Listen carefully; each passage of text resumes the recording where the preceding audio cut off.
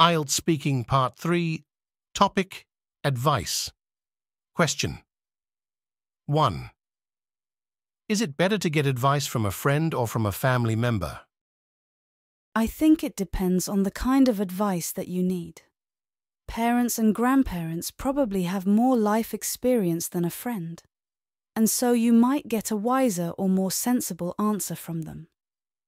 On the other hand, friends are less likely to become too worried if you go to them with a problem.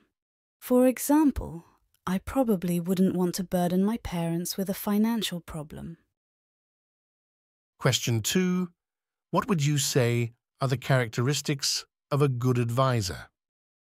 Well, firstly, a good advisor should be a good listener, someone who takes the time to understand the situation before offering advice.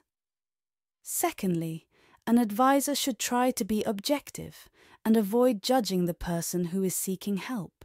Finally, I think the best advisors have the ability to ask the right questions and encourage others to find their own answers. Question 3.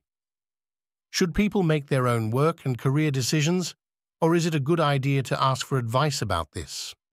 I'd say that it's a mixture of both things. Most of us talk to family, friends, teachers, or colleagues before we make career choices.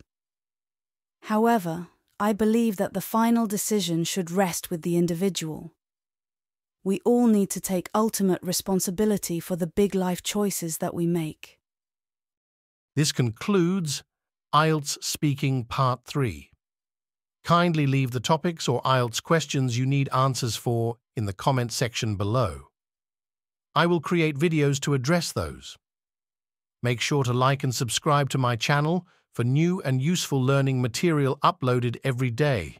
Thank you for listening.